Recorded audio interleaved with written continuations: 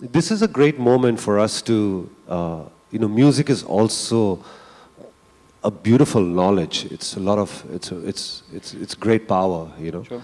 I always look at it like learning, interacting with, for me, jamming is going to be learning. It's going to be interacting with newer artists and, fun people. I'm going to learn a lot. I'm really looking forward to it.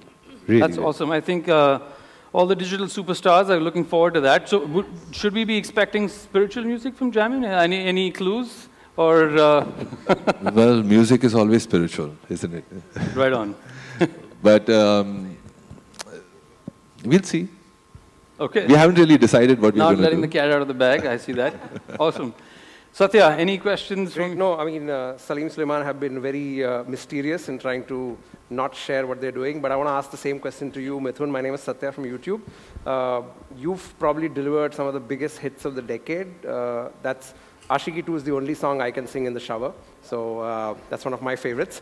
But you've been pretty much, very much under the radar, but we'd love to know what you're planning in Jammin. What's going to be up from you? What got me excited about Jammin was, as you said, I've been enjoying doing film music for the last decade or so now, and I feel very fulfilled as a film composer. And just at a time when I was looking to do something different and break into other avenues, that's when I got a call from Samir.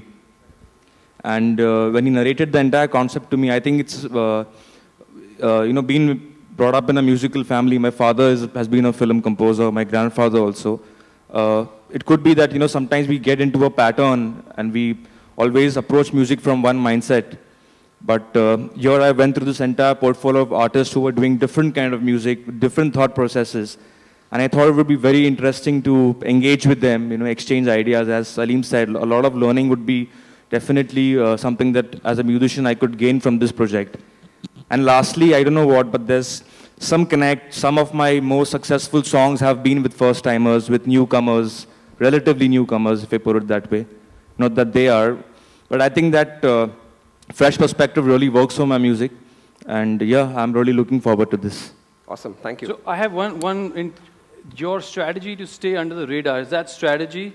Because you are one of the people, who's done such an amazing body of work. But I'm hoping that with Jammin, that we can actually associate you a lot more, at least in the digital world, and bring you out, because I think a lot of the youth need to see you out there and know this is Mithun. And we're hoping to do that with you in Jammin. Sure, why not? Yeah. Awesome, okay. Moving on to the most famous boy band from India, Sanam. So guys, you're just crossing 800,000 subscribers on the YouTube channel. Clearly, I think every girl in the audience can vouch for what's working for you guys. That's one of the things that is working. But beyond that, what's the secret? Super manager, I'm not plugging here. But yeah, tell us what's the secret sauce? We're friends first. I met these guys when we were in school together in Muscat. And we started playing in a school band together. And I met Keshu in Chennai, and we had a band together. And I think when your relationship with a member of a band or someone you're working with is not just about music, it's more about what you share with them as personalities and individuals. That's when the music is more easier to work together, because everybody has different music ideas. All of us have different influences, and when we work on an idea, there might be 4 different inputs, but it all comes together because we have the same intention to make good music. Yeah, I think there's no secret. It's just that we really like doing what we do, and we spend a lot of time doing that. Discipline, then. Just discipline of yeah, doing. So we spend our entire day together. So it's just that I think we just spend a lot of time doing what we do. So I don't think there's any real big secret to it. All right, okay.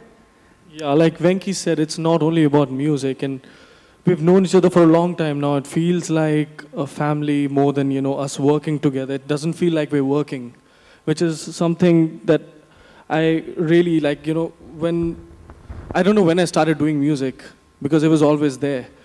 But this is what I really wanted, that, when I'm doing music, it shouldn't feel like I'm working, I'm like, I have to like, not like what I do. So this is what, the fact that I'm with the three of them, it feels really nice and nice working with them. Yeah. Awesome. We're just having fun. Thank you, thank you. Moving on, Shraddha Sharma, the first YouTube sensation in the country, the first YouTube star across 100,000 fans, ladies and gentlemen, but more importantly now, more than 4 million fans across social media, and you're barely 20.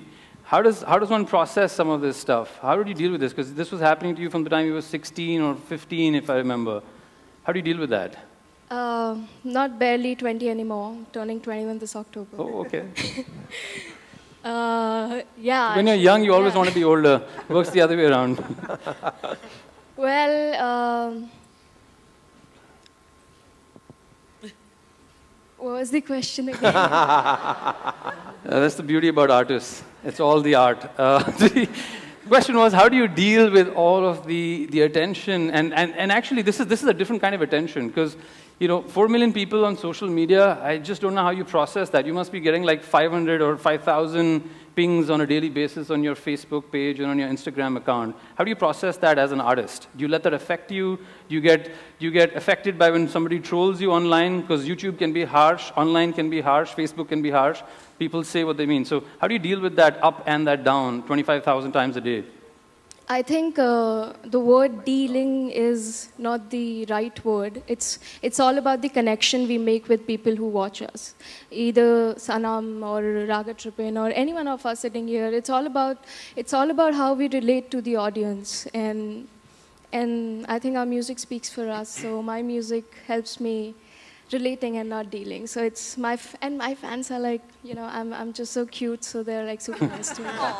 Yeah, modesty is the other strength that that comes with the job. So, Sam, I have a question. Yeah. Siddharth, this is a question for you. You're a Jammu boy, and I've been told that you have big Bollywood play. 2-3 years back in Kolkata, and it was like a dream for me to meet someone who is so talented. And when you say him, you mean Mr. Rahman? Yeah, sure. Okay. Yeah, okay. Salim sir, actually. Okay. It was, I was a bit scared. I still remember, I think 5-6 days back when we recorded that song, I was really shivering, and I had cold also, but Salim sir really told me, chill, nothing like that. And he went out, thoda time mujhe aur diya, like to make me feel comfortable. So it was good experience working with him, great experience. Okay, awesome. Awesome. Another question? Yeah, sure, go for it. Jonita, hi, question for you.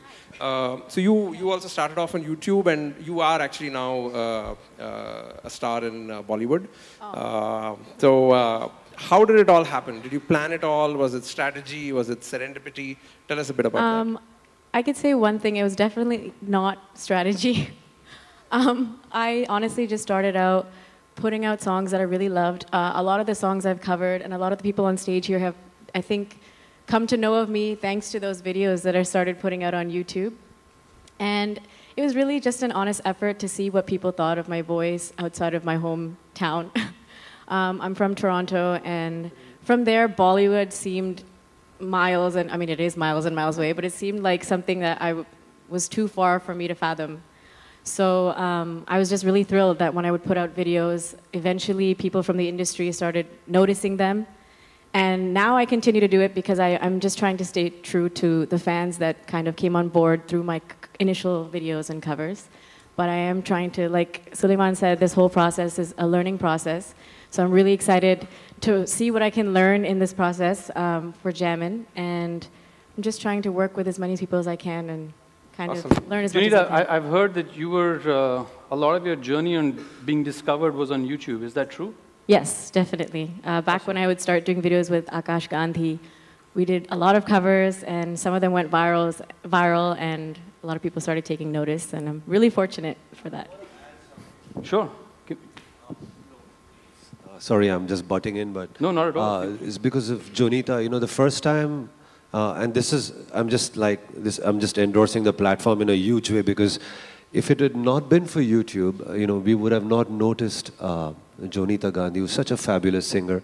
For the first time, she had posted a song which we had composed called Ye Hausla.